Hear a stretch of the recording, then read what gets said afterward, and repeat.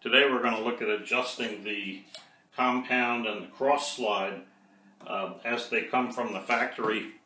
They're sometimes not optimal, and they're actually one of the most important adjustments you can make on the mini lathe. If you have them adjusted properly, you should get pretty smooth and even movement in and out. But if you have them adjusted improperly, you may feel a lot of variation as you turn the hand wheels. They may be stiff. This one's a little stiff right now. Or you may feel as you turn around the circle that it's tighter in some spots and looser in other spots. Also, there can be a certain amount of play in here. In this one, I've intentionally introduced some play so I could demonstrate that. But if you take the tool post and wiggle it, if you see any movement of the whole assembly here, that can lead to trouble. It can cause your tool to dig in as it starts to cut. That flex in there will cause the tool to drop down suddenly, and at least you'll get a bad case of chatter, which will give you kind of a whining or groaning sound and typically leave some patterned tool marks on the surface of your work. But in a worst case, it'll gouge your work and take a chunk out of it, which you don't want, or possibly even if you're using kind of a thin tool like a cutoff tool, it may even break the tip off of your cutting tool.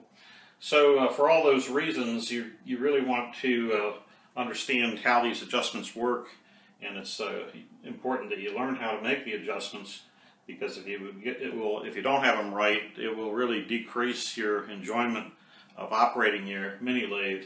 Whereas if they are properly adjusted, for the most part, you won't think about them, but they should operate smoothly and with minimal chatter. It's pretty hard to eliminate it altogether. Now, you're probably all aware that the mini lathes, the 7-inch mini lathes, come in a variety of lengths, and starting with the shortest, the so-called 7x10, which is only about this long, and then the 7x12, 7x14, and this one, which is the 7x16. Depending on which variation you have, there can be quite a lot of difference in the amount of room you have to work with here. This is a 7x16, I'm sorry, a 7x14.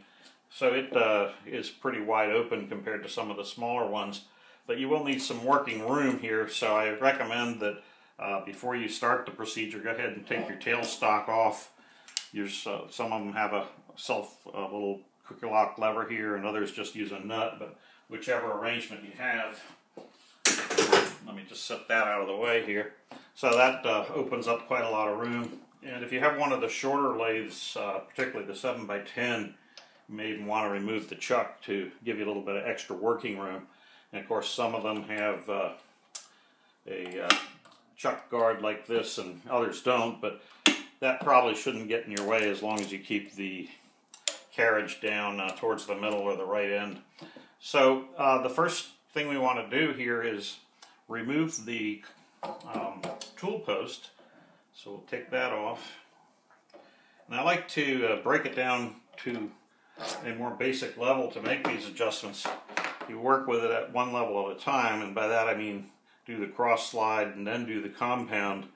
You sort of work your way up and focus on one thing at a time, which generally will help you get a better adjustment in the final analysis. So that's what we're going to do today. And in order to remove the compound, as you probably are well aware, you have to crank this back. Now here again, these give adjustments are a little too tight right now, and because of that, it makes this process of cranking back the compound slide more difficult than it really should be. So I'm going to loosen these up a little bit, because we're going to adjust them anyway, so nothing to be lost by changing them right now. So with that loosened up a little bit, I'll put a little pressure here where the tool post normally is, and that just keeps this thing from wobbling around so much as I try to remove it. Now, by the time we're all done with the adjustments that we're going to make, this should be less of a problem. It's always a little bit of a problem, but we can make it better by getting the gibs properly adjusted. So it makes it easier when you do have to crank this thing back. It slides more smoothly. Now, you probably know that there's two hex head screw heads down under here, socket head cap screws. I'm just going to take my 6mm, I think it's a 6mm T-handle wrench, and now they're loosened up. I can swing it around and then we'll just unscrew those all the way. You may need to keep a hand under here so that it doesn't drop off. But when they're fully loosened, you can lift that right off and keep the we'll keep the bolts in there with that assembly and just set it aside for now. So now we're down to the bare bones here of the cross slide, and we have better access to that. We can also get a better feel for it as we're making the adjustments. And probably most importantly of all, with the compound removed, we have much easier access to these screws here. And in particular, this one closest to the front is very difficult to get to and manipulate if you have the compound in place. In case you're relatively new to the mini lathe and are not familiar with the construction of the cross slide, I have another one here taken out of a different mini lathe. This happens to be from a real old one, actually all the way back in 1999. And back then they used a brass nut here, but the newer ones now have a steel nut.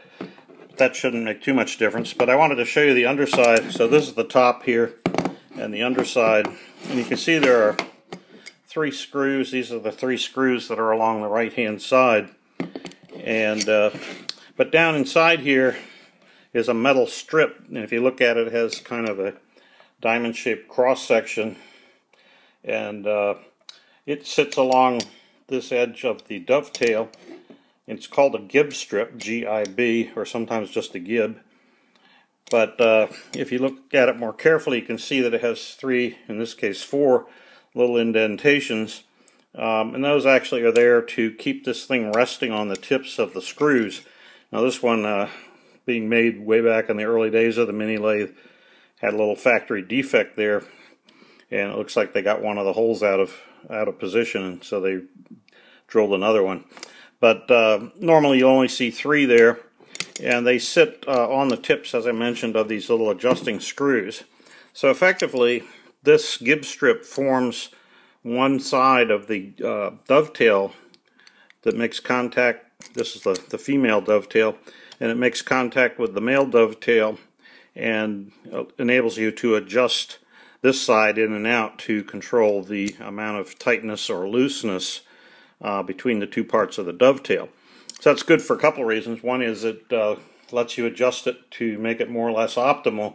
And the second thing, over a period of years, there's a little bit of wear on the surface of that gib strip. And as that wearing occurs, you can make adjustments as necessary, which will preserve the life and the accuracy of the lathe for many, many years. In fact, I'm quite sure that these lathes will last over 50 years if they're properly cared for. It's important to keep the dovetails well lubricated, and I like to use just regular 5W30 or 5W40 or 10W30 motor oil, just ordinary motor oil like you can buy at a gas station or at Walmart or wherever you buy oil for your car. If you buy your own, but if you don't, you can just look in the automotive department at Walmart, obviously, and you'll find it there. Now, in the early days of my website, I used to recommend using white lithium grease for this purpose, but I found that it tends to get kind of gummy over time, and it also tends to pick up little pieces of chips of metal and so forth. So I no longer recommend white lithium grease for this application. It's good for other things, but I think oil just works better here. So if your ways, or not your ways, but if your dovetails are not already well lubricated before you begin this procedure, crank it all the way to the front and all the way to the back. And make sure you get a liberal coating of oil on there, because when we're making this adjustment procedure, we want to make sure that the cross slide is able to move freely along the dovetails. So that's and you should maintain a thin but fresh coat of oil on all of the moving surfaces on the mini lathe. That will make it operate more smoothly and also help to prevent rust, which can also prevent it from operating smoothly. Okay, so I've got that done. Now the next step, we're going to go ahead and we need two tools, and these are 2 tools that don't necessarily come with the mini lathes, They come with a complete set of tools, but not all of them. They usually don't include these two. And one of them is a 7mm open end wrench, and the other is a 2mm hex key. So you will need those two tools, and you'll want to have those in advance if you don't already have them. Now, one other thing, if your lathe is dirty or has a bunch of gunk on it, you may need to take a little brush and maybe some kerosene or WD-40 and squirt it in there and clean out the recess here in these set screws, or else your hex key won't fit down in there properly. Or if you want to, you can unscrew them all the way and drop them into a little tray of cleaning solution. You know, either kerosene or WD-40 is a good choice. And now what we're going to do is take our little wrench here, our 7mm wrench, and loosen up this lock nut. And then I'm going to turn the hex key until the set screw snugs up against the gib strip, and it's pretty firm. Then I want to back off about a quarter turn, and you can just watch the angle of the end of the hex key to gauge that quarter turn. I'm going to repeat that for each one of these. So loosen the lock nut, then we're going to snug it down against the gib, and then back off about a quarter turn. And what that does is establish sort of a baseline setting, and then from there we will fine-tune our adjustment. Okay, so I've got each of them now backed off a quarter turn, and I've got the lock nuts locked, and it feels pretty smooth right now, and that's good. So I'm getting a real smooth movement. And I will say I've done a little bit of tuning on this particular lathe before, so it's probably already a little better adjusted than it was when it came from the factory. And so we've already made good progress. But although it feels okay, it's probably too loose right now to be effective. And by that I mean, if I were to grasp this, there's probably some play in there. And let me see if I can illustrate that. I made this little custom tool here just from a scrap of aluminum. It happened to be L-shaped, but it doesn't necessarily need to be L-shaped, but that works out well for what we're doing. But it is drilled to fit in place of the compound, and in fact I used the mounting screws from the compound. I'm going to screw that down, and there's a little cast iron plate down in here, the rotating plate that the normally the compound screws into, and that plate of course is what allows the compound to rotate. And I'm going to go ahead and tighten that down now. And what the purpose of this is, it gives me some leverage on here, and with that leverage you can easily see, I think, let me just zoom in a little closer here, that as I wiggle this lever there's quite a lot of play there. And if I left the gibs in this condition right now, if I were trying to make a cut on the lathe, I would almost certainly get some serious chatter and digging into the tool. So this little tool just helps me gauge how much looseness I have. So I'm going to leave that in place. And you may want to make one of these if you want to get into this a little deeper than the average person. And all you need is two 6mm diameter holes here, and I think this one's an 8mm. So it's just lay it out, and I think they're 32 millimeters apart, I believe, if I remember correctly. But don't count on that. You may have to measure it with a caliper. Alright, well from here it's just an iterative process of tightening these three screws up and then backing them off until we get it to what I would consider optimal. So I'm going to tighten this one up a little bit, lock it down again, and then I'm going to test it to make sure it moves freely. So after each adjustment I want to work the hand wheel and make sure there's no drag that's been introduced. If I start feeling drag, I know I've gone a little bit too far and I need to back it out a little bit. So I'm still okay on that one, so I'm going to loosen the lock nut again, and I'm turning it just maybe a 1/16 of a turn at this point. And it still feels pretty good. Still moving freely. I'm not feeling any significant drag. And at some point you can start to feel that this is pressing up against, you feel a little resistance on the hex key, and you know it's pressing up against the gib strip. And So now I'm feeling just a little bit of drag, and I'm going to leave it there. And if I now retest my, do my wobble test, it's a little better than it was. It's still more than it should be and more than I want it to be, but it is better. So now we're going to basically repeat that. We'll pick another one of the 3 screws and just repeat that process that we did on the middle one. And I like to start on the middle and work my way out to either end. I don't know if it makes much difference, but my theory is if you get the middle right, then the 2 ends will follow, so to speak. Alright, so I'm doing the same thing here. I tighten it up just a hair, maybe an 1/8 of a turn or a 1/16 of a turn, and then I test it to make sure that I'm not getting any significant drag. And I'm okay, so I want to go a little bit tighter with it. So loosen it up again. Let me get that better position there. Tighten it up maybe a 1/16 of a turn. Test it. Still got, you can hear that clicking sound. Tells me I've still got a significant amount of play in there. And that's one of the benefits of having that little handle, is it gives me an easy way to judge how much play I have. But you can tell that also just from the feel of the hand wheel. If it starts to drag, you know you've got it a little too tight and you need to back off just a little bit. Okay, it's getting better, but I think we've got a little ways to go still. So it can be tedious, and you can easily spend, particularly the first time you do this, don't be surprised if you spend an hour or more playing with this. I think in the early days I would spend the whole afternoon doing this sometimes before I was comfortable with it. But of course, like anything else, if after you practice it and do it a few times, it gets easier, and you can typically, nowadays, if I need to adjust this, I can get it done in maybe 10 minutes. And once you get it right, it'll be good for quite a long time, usually several months at least, and often up to a year.